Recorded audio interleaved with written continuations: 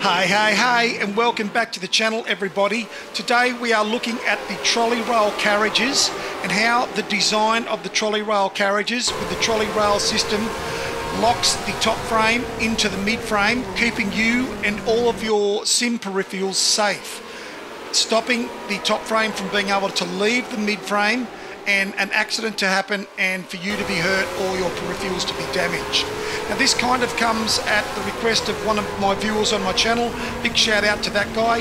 He's doing a modification on his existing motion sim. He's going to put in a rail system and he wanted to have a close look at how my trolley rail system works, the way that the bearings work on the top and the bottom of the trolley rails to actually lock the top frame to the mid frame.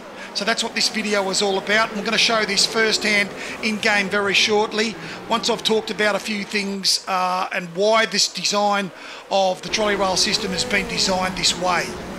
So it's a pertinent time for Warbinger84 to ask me to do a video like this, because the next couple of tutorials in the 4 Degree of Freedom motion sim build are all about the construction and build of the trolley rail carriages. So this is going to showcase in this video what the carriages look like when they're actually in operation once built and being used in game. Now I've chosen the Circuit de Charade track in R Factor 1 to do this demo. This is quite a rough track.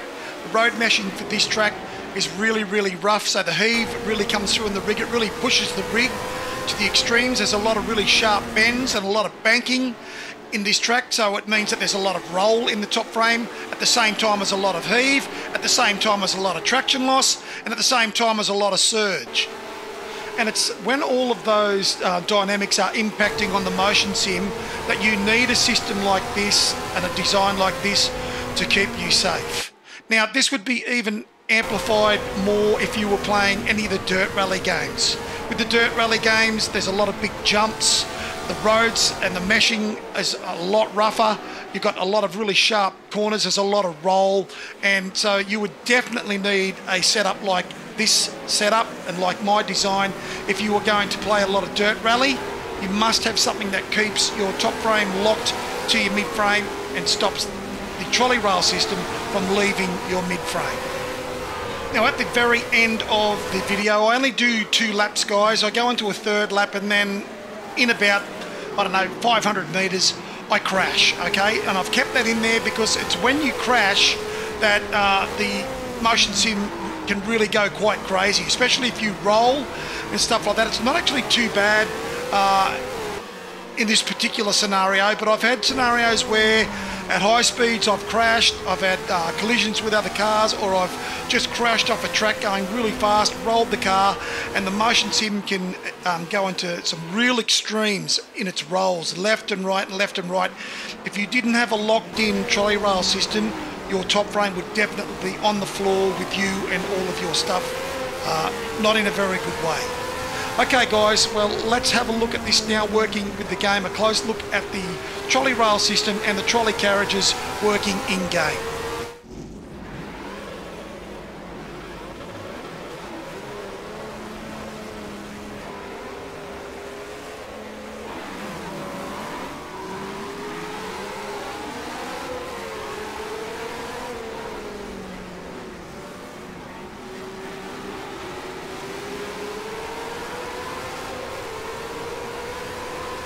So Warbinger84, I think that's how you pronounce it, mate. Apologies if I've got that wrong. Warbinger84, he has a YouTube channel where he's starting to post some progress of his motion sim modifications. He's got a pretty cool seat shaker sort of setup with one of those seatbelt restraining setups, so then the seatbelt tightens and stuff when you're driving. It's really cool. Make sure you check out his channel when you get a chance and have a look at his build. It's pretty cool. A lot of it's made out of timber, so it's quite accessible for people that may want to use timber instead of metal. So make sure you check out Warbinger84's channel.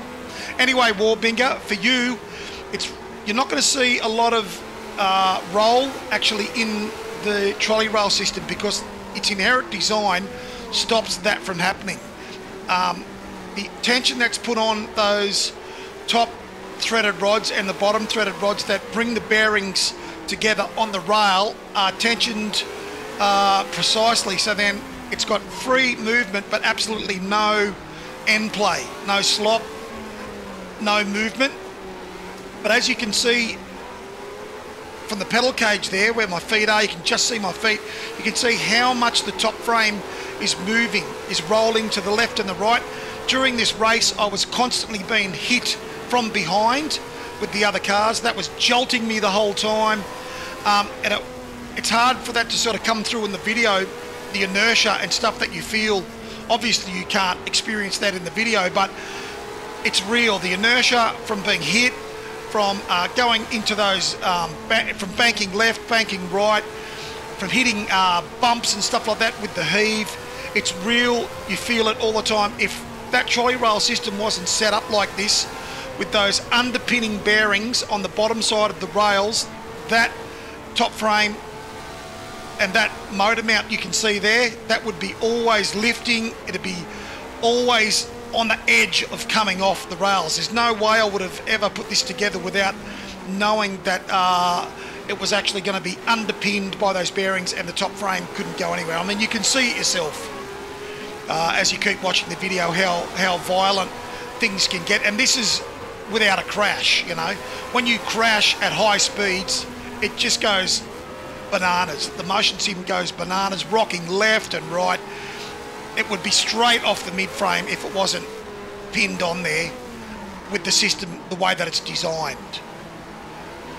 And this really needed to be designed like this for my particular motion sim, because my motion sim stands quite high, so the centre of gravity on my motion simulator is quite high because of my really large uni joint. That basically sets the tone for how high my finishing height is for my top frame. That, and of course the actual front pivot caster. That's quite a tall pivot caster, so that also adds height to the top frame, the finishing height. So this was really needed for this particular design, for the way that my whole motion sim is designed. If your motion sim has a lower profile because your uni joint's more compact or whatever, well, you're going to have less inertia, I guess. You know, it should follow that you would have less inertia because you've got a lower profile. But in saying that, you can see here, guys, how much movement is experienced in the top frame at speeds on a rough track. And so therefore, even with a low profile motion sim, I think that it would be a really good idea to make sure you have an underpinned trolley carriage.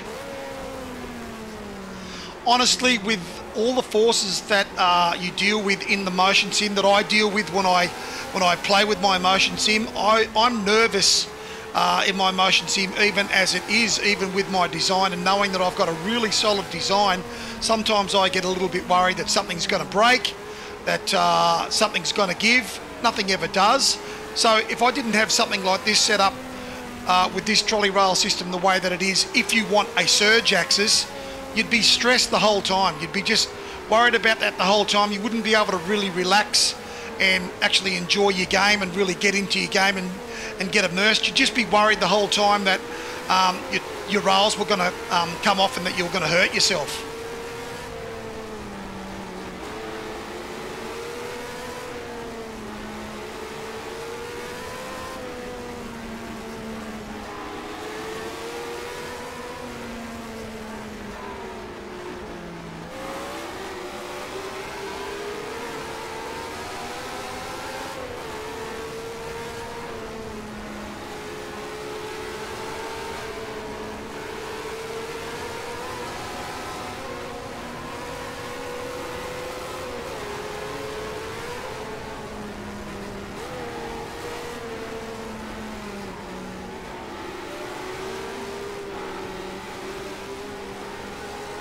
Okay guys, stop your video and rewind it right back to that little point there where we just came through that very small chicane.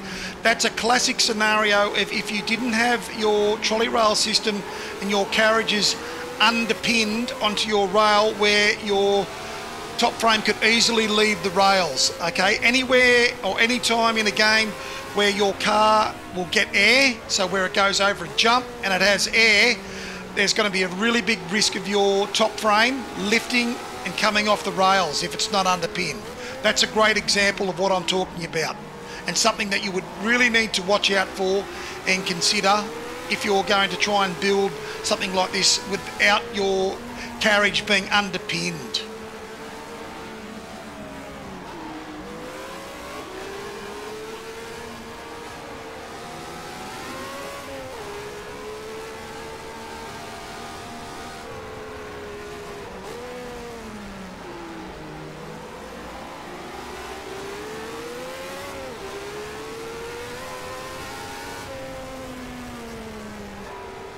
Okay guys, at the top of this hill I lose control of the car and we roll, and that's the end of the video. Well, I hope this has been informative, Warbinger 84, and anybody else that's been watching. This will give you some confidence going forward. This is what you're building and it's worthwhile in the end. You guys stay safe, stay healthy, and take it easy out there.